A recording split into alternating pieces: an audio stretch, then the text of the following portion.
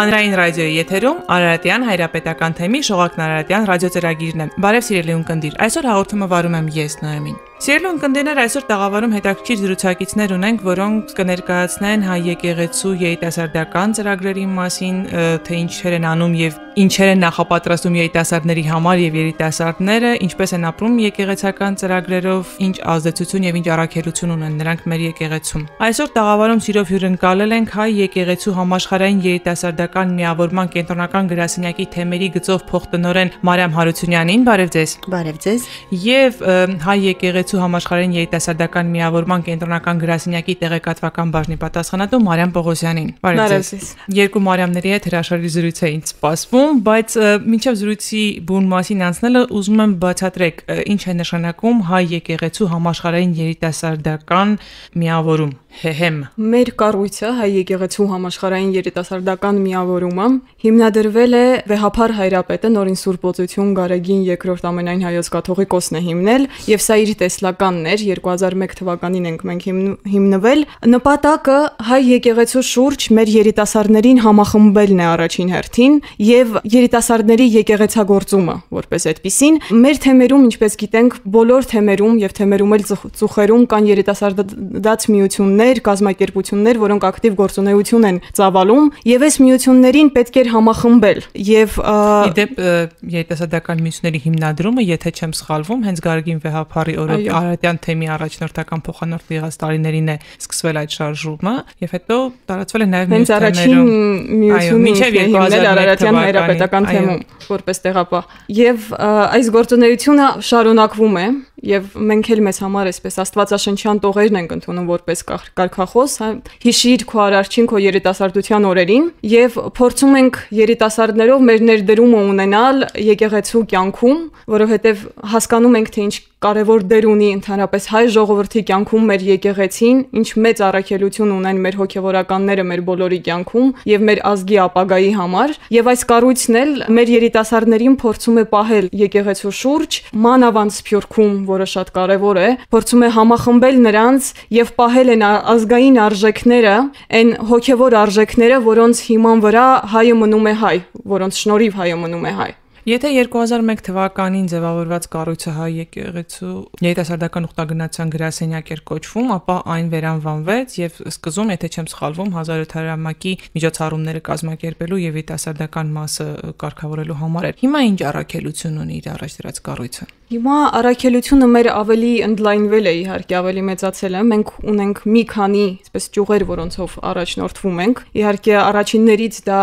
թեմերի հետ համագործակցությունն է, ինչի մասին հիմա արդեն խոսեցի, թեմերի միավորում է թեմական երիտասարդական կառույցների։ Մենք նաև համագործակցում ենք կենտրոնական գրասենյակը Երևանում ուսանողական կառույցների եւ հասարակական կազմակերպությունների հետ եւ նրանց էլ ենք միավորում, իրագործում ենք տարատեսակ ծրագրեր եւ հիմա էլ որոշ ծրագրեր հիմա հենց այս փուլում են եւ այս ամիս սկսելու են իրականացնել ուսանողական խորհուրդների հետ։ Մի քանիսը արդեն իրագործվել են եւ բավական հաջող եւ լավ արդյունք են տվել եւ մենք աստիճանաբար ավելի ընդլայնում ենք մեր գործունեությունը, փորձում ենք ավելի մեծ մասաների ներգրավել մեր գործունեության մեջ, որովհետև բոլոր հայ երիտասարդները մեր կառույցի այսպես թե այնպես մի անդամն են։ Մենք մի ընտանիք ենք, մի եկեղեցի ենք, մի ազգ ենք։ Եթե ձեր պաշտոնը ներկայացնելուց ճիշտ հասկացա, կենտրոնական գրասենյակի, չէ՞։ Այսինքն նշանակում է, որ այստեղ համախմբում եք, այստեղ կոորդինացնում եք ամբողջ աշխարհի մեր եկեղեցու բոլոր թեմերի երիտասարդական կառույցները։ Շատ բարդ չի դա։ Իրականում գործը շատ է։ Ինձ թվում է այս մասին Մարիամ Հարությունյանն ավելի մանրամասն կխոսի, որովհետև հենց իր գործն է։ Սիրով։ Ուրեմն այս տարի արդեն հունիս ամսից գրասենյակը ստեղծվեց, որը արդեն սերտ կապեր պիտի ունենա թեմերի հետ։ Ինչպես գիտեք, Սփյուռքը ամենամեծ կապը, որ կապում է հայրենիքին, դա եկեղեցին է։ Այսինքն եկեղեցին իր վրա մեծ դեր է ստանձնել երիտասարդներին համախմբելու, իմի բերելու, այսինքն այս 21-րդ դարի այն արժեքները, որ այսօր ոտնահարվում են եւ բազմապիսի ծրագրեր կան, որ ոտնահարվում են հայրենյաց արժեքները, հոգեվոր արժեքները, եկեղեցին նույնպես իր վրա վերցրել է դերը հայապահպանության, եկեղեցապահպանության, այսինքն այն կապը, որ Սփյուռքը կապվում է հայրենիքի հետ, եկեղեցին ամրապնդում է իր ծրագրերով, իր քննարկումներով, երիտասարդներին իր շուրջը հավաքելով։ Բացի նրանից, որ մենք պիտի առաջարկենք իրենց ծրագրեր, մենք պիտի իրենցից էլ նաև լսենք այնպիսի առաջարկներ, որը արթուն է պահելու այդ ոգին, այսինքն չի քնեցնելու կորցնելու, չի ձուլելու, չի ուծացնելու, չի տանելու նրան, որ տարիներ հետո Սփյուռքում մեր երիտասարդությունը, բացի նրանից, որ այսօր մենք խնդիր ունենք հայերեն խոսելու, երիտասարդները արդեն խնդիր ունեն հայերեն լեզվի հետ շփվելու։ Բացի դրանից, մենք նաև պիտի այդ կրակը վառ պահենք, որ հոգևորի հայ եկեղեցու եւ հայի միջև այդ հոգևոր կապը չմարի։ Կան կոնկրետ ուղղություններ, որոնք ավելի հստակ են ու կարող ենք ասել, այ երիտասարդները ով զբաղվում են այս ուղղությամբ, այս ուղղությունն են տանում։ Այս առիթով ես երևի մի քիչ մանրամասնեմ այս տարվա Արցախ գնալու ուխտագնացության մասին։ Արցախ պիտի գնաք։ Այո, հուլիս 4-ից 7-ը մեծ ուխտագնացություն կա դեպի Արցախ, որի նպատակն է նաև զորակցել Արցախին, որ Սփյուռքի երիտասարդը գա հաղթանակած Արցախը տեսնի, շփվի մեր հոգևոր արժեքների հետ, այնտեղ մենք ունենք եկեղեցական մեծ համալիրներ, որը ենթադրում է, որ շատ երիտասարդներ դեռ պատիվ եւ հիացմունք չեն ունեցել տեսնելու։ Կայցելենք Արցախ, այնտեղ օրակարգում մենք ունենք հոգևոր այրերի հետ հանդիպումներ, կշփվեն, հոգևոր զրույցներ կլինեն եւ ամենակարևորը, այստեղ մեխը նաեւ մի թիմային մեծ աշխատանքի վրա է դրված, 6 թիմեր են կազմավորվելու, երիտասարդները կբաժանվեն ըստ իրենց նախասիրությունների, դա հոգևոր ազգային թիմ կլինի բիզնես ֆորումային, սպորտային օլիմպիական, մրցույթային, գեղարվեստական, սոցիալական եւ տեղեկատվական ոլորտի։ Այսինքն երիտասարդները կունենան հնարավորություն մեկը մյուսի հետ շփվելու, մեկը մյուսին փորձի փոխանակում իրականացնելու եւ նաեւ ինչու՞ չէ հետագայում իրենց ծրագրերը, իրենց ներդրումները դնելու եւ վերցնելու այս ոլորտում։ Այսինքն յուրաքանչյուր երիտասարդ, որը գալու է մասնակցելու է ուխտագնացությունը, բացի իր աղոթքից կկարողանա նաև իր տեսլականը ներկայացնել, լսել թե ինչ է։ Այսինքն մենք երիտասարդներին հնարավորություն ենք ընձեռում իրենց ներդրումը ունենալու, հոգևոր ներդրումը, այսինքն մտավոր ներդրումը ունենալու, ինչի՞ չէ, վաղը մյուսօր իրենք էլ կարող են արդյունքները, պտուղները քաղել։ Կարող են յուրաքանչյուր ուղղության մասին առանձին խոսել, ավելի բացել փակագծերը, ինչ է դա ենթադրում։ Իհարկե, եթե խոսենք, այսպես փորձենք ամենայն դեպս փոքր-ինչ հերթով գնալ, օրինակ նույն ազգային հոգևոր միջոցառումների կազմակերպումը ենթադրում է, որ երիտասարդները ծրագրեր են առաջարկելու եւ փորձի փոխանակում է տեղի ունենալու։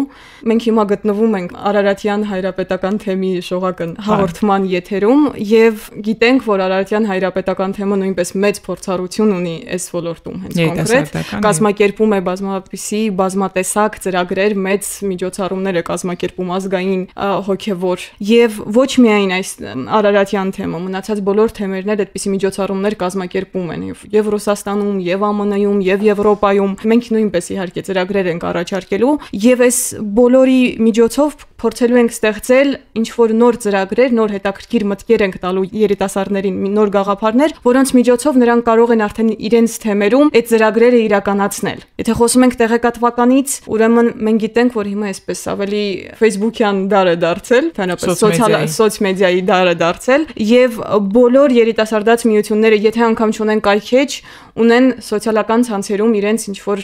կոնկրետ էջերը, որոնք իրենք փորձում են ակտիվորեն ներգրավել այդ էջերում նոր երիտասարդներ, եւ այդ հենց էջերի զարգացման մասին ենք խոսելու։ Ինչ ուղիներ պետք է գտնենք, որ ավելի տարածում գտնի մեր կառույցը,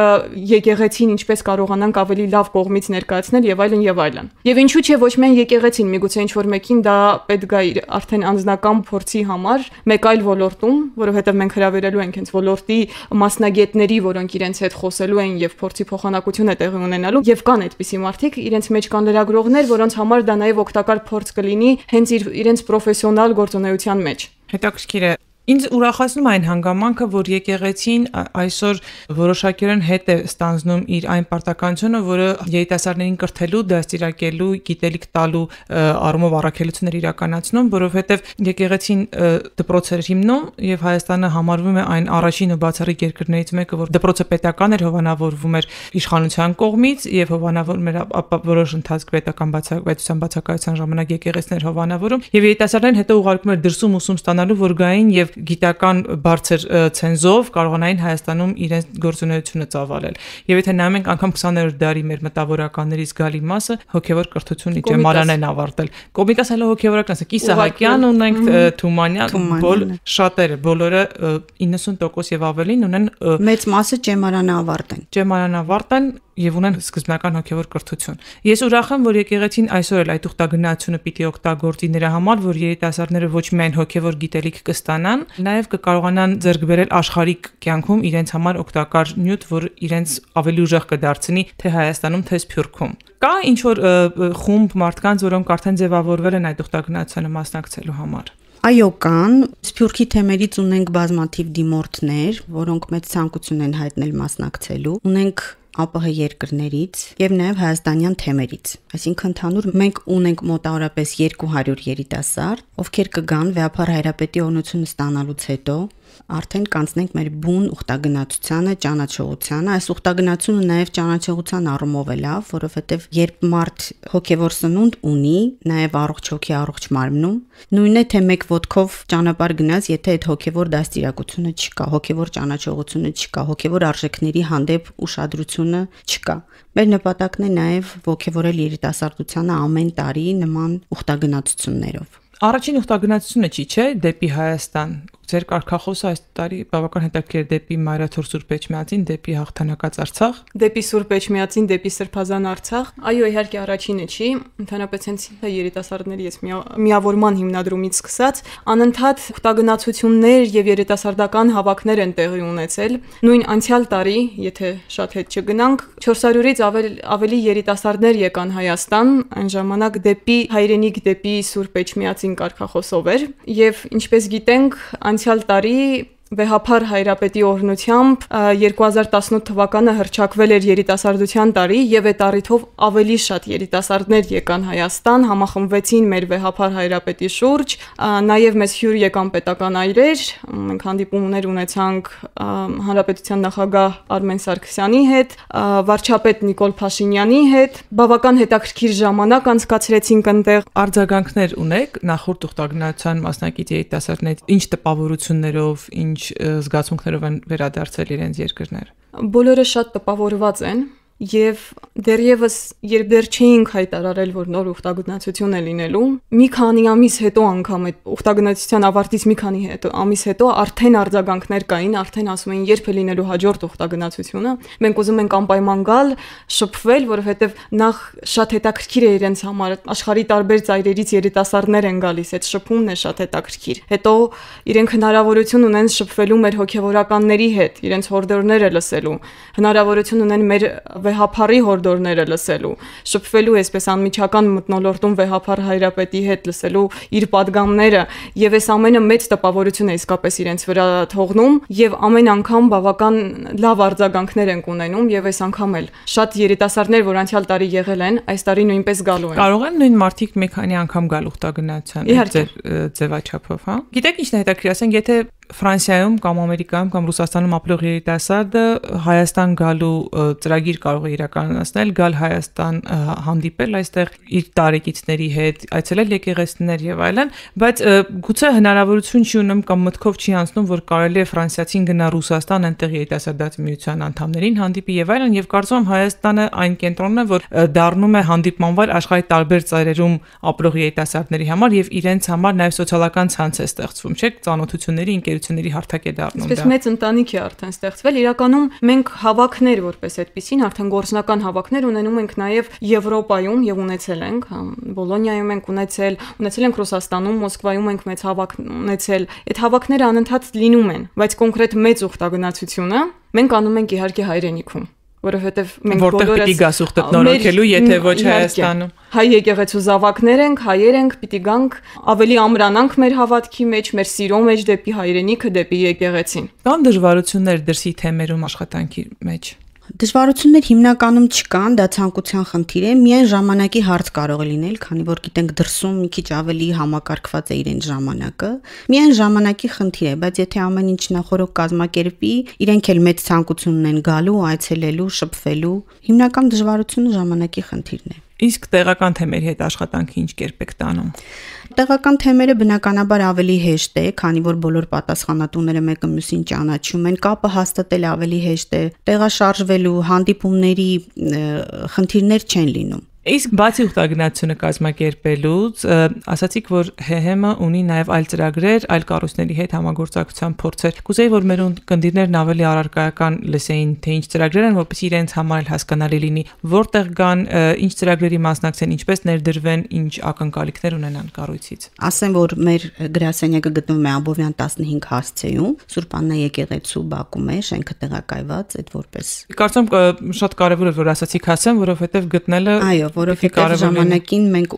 ուրիշ տեղ էինք գործում, բայց հիմա տեղափոխվեցինք Վեհափար Հայրապետի տնօրինությամբ, տեղափոխվեցինք Աբովյան 15 հասցեում, դրոպ 1։ Գրասենյակի ներսում արդեն գրասենյակը այնպիսին է, որ թույլ է տալիս ժողովների, ծրագրերի քննարկման, հանդիպումների։ Գրասենյակը նաև կազմակերպում է միջ թեմերի երիտասարդական միության պատասխանատուների հանդիպումները, այսինքն այն երիտասարդները, ովքեր ունեն երիտասարդական գործունեությունը խթանիչ ծրագրեր, բացի մեծ ուխտագնացություններից կամ բացի մեծ ծրագրերից, ընթացիկ քննարկումներ էլ կարող են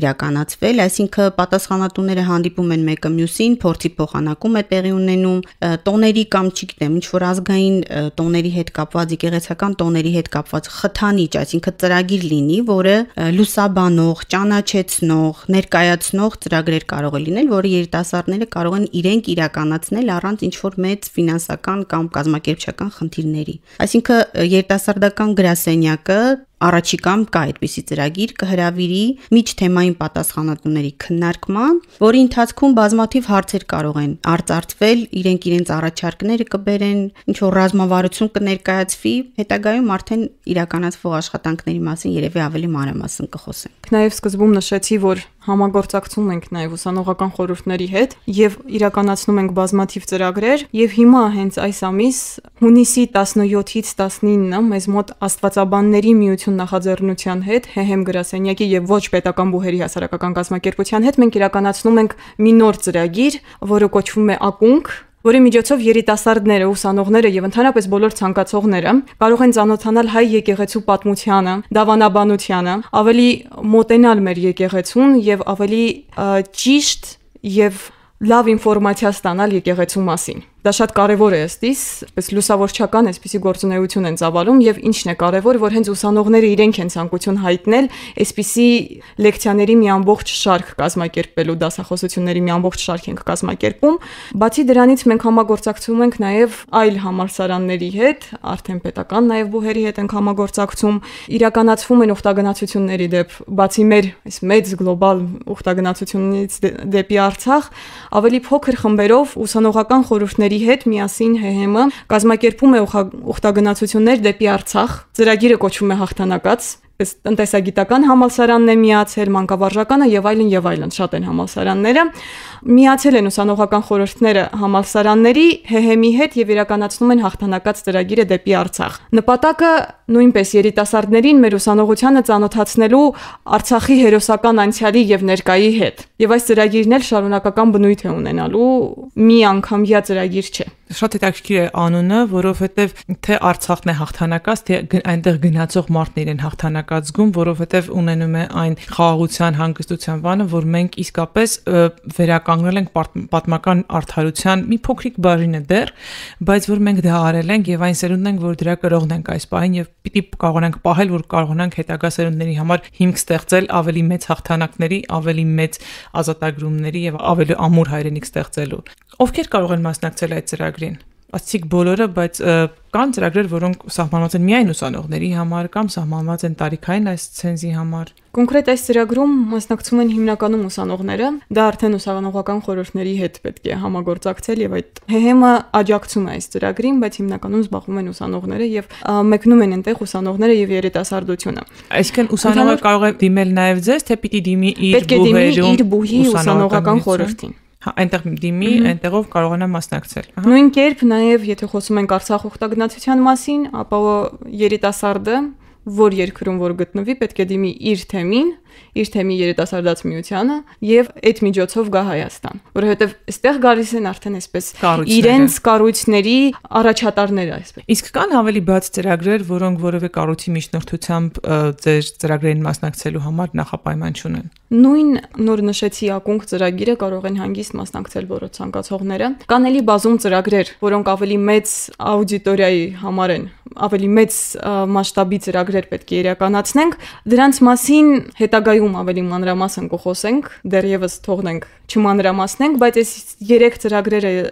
որոնք հենց հիմա իրականացնում են, սրանք կան եւ բավական մեծ արձագանք կա, անգամ հիմա որ ասում եմ ակունք ծրագիրը, որ ամսի 17-ին է լինելու, արդեն տեղերը սահմանափակ են, շատ ցանկացողներ կան եւ հասկանում ենք, որ իհարկե մի քանի փուլեր է լինելու եւ հասկանում ենք, որ սա բավական մեծ շարունակություն է ունենալու, որովհետեւ արձագանքը բավական մեծ է։ Մարդիկ են գրում, նույնիսկ ոչ երիտասարդ, որոնք ցանկություն ունեն գալու, իհարկե մեր դռները բաց են։ Ես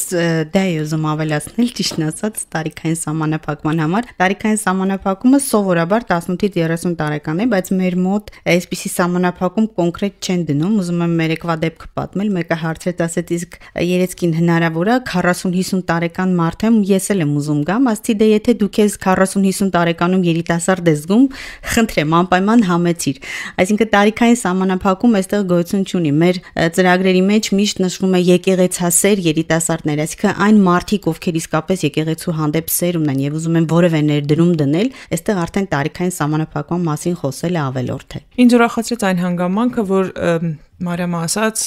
որ երիտասարդներ ուսանողներ իրենց սեփական նախաձեռնությամբ են գալիս, իրենց սեփական պահանջներից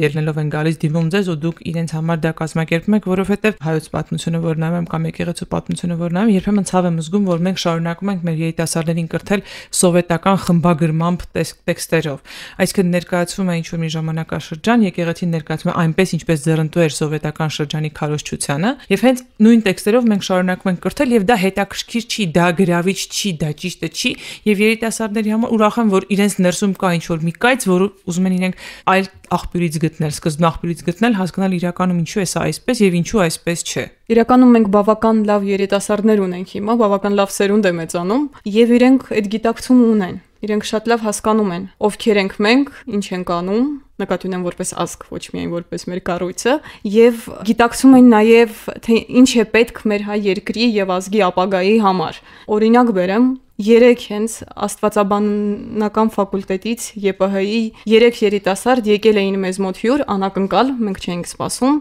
ստացել էին իրենց ավարտական վկայականները եւ եկել էին մեզ մոտ հյուր, որպեսզի իրենց օգնությունն առաջարկեն։ Մենք ուզում ենք ձեզ օգնել, մենք ավարտել ենք, ուզում ենք իսպաս դնել կարողությունները այդ կառույցին։ Հետո դա արդեն բավական լավ ցույց է տալիս, թե ինչ երիտասարդություն է մեծանում հիմա։ Իսկ բացի աստվածաբանականից այլ երիտասարդներ, եթե ինչ-որ գաղափարներ ունենան, կարող են մոտենալ, ներկայացնել ձեզ, քննարկել ձեզ այդ ծրագրերը։ Իհարկե եւ մոտենում են։ Հայաստանի բոլոր բուհերի հետ մենք հիմա համագործակցում ենք։ Բոլորի հետ ունենք տարբեր տեսակի ծրագրեր։ Այս վերջերս էլի Գիտությունների ազգային ակադեմիայի ուսանողներին ծանոթացրեցինք Մայրաթոր Սուրբ Էջմիածնի գանձերի եւ պատմության հետ, գնացել էինք այնտեղ, իրենք եղան Գևորգյան հոգեվոր ջեմարանում, եղան թանգարաններում, շփվեցին հոգեվորականների հետ, եղան Գայանե վանքում եւ այսպես ավելի մտերմացան, հա, եկեղեցու հետ ավելի մոտ կանգնեցին։ Մնացած բոլոր համալսարանների հետ բավական սերտ կապ ունենք։ Մեզ մոտ տնտեսագիտական համալսարանի հետ շուտով նույնպես գնալու ենք Մայրաթոր Սուրբ Էջմիածին,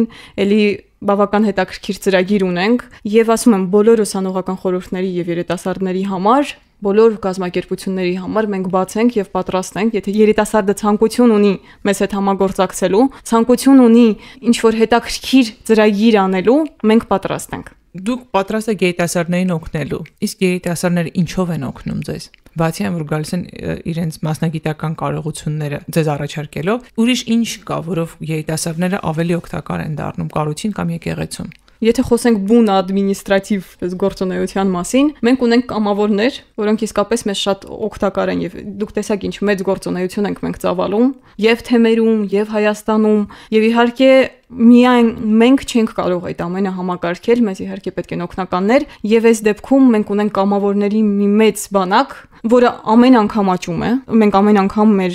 էջին Facebook-յան ստանում ենք նոր նամակներ, որ ուզում ենք կամավորագրել, ուզում ենք